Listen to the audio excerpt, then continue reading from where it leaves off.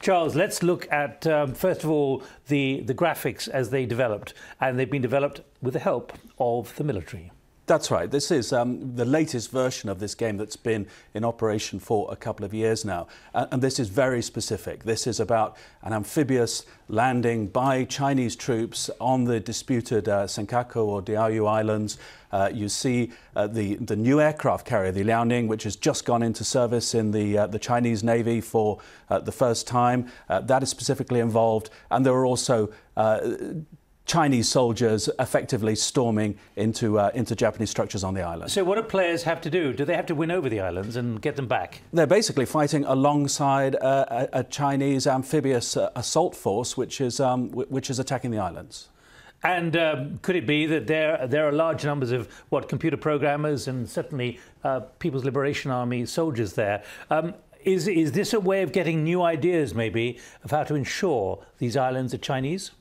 I think it's all part of this febrile atmosphere in China at the moment. A huge anti-Japanese sentiment. It all boiled over last September and hasn't really let up since. There's cat and mouse games going on between Chinese and Japanese ships over these disputed islands in the East China Sea. Lots of rhetoric from the Chinese. It's no coincidence that this latest version of the game is being released on Armed Forces Day. It's the 86th anniversary of the foundation of the People's Liberation Army.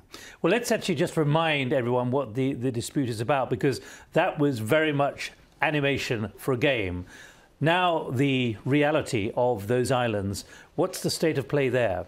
Well, these are uninhabited islands in the East China Sea, which are administered by the Japanese. The Chinese are not accepting the Japanese claim. There are all sorts of disputes over exclusive economic zones, gas deposits in the area.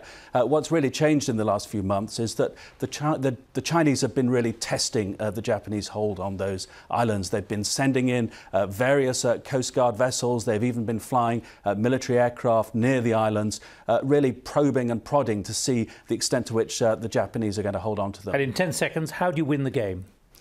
You win the game by taking back the islands. Keeping alongside the Chinese forces in their victorious mission to seize the islands. All right. Point taken. Charles Scanlon, thank you very much indeed.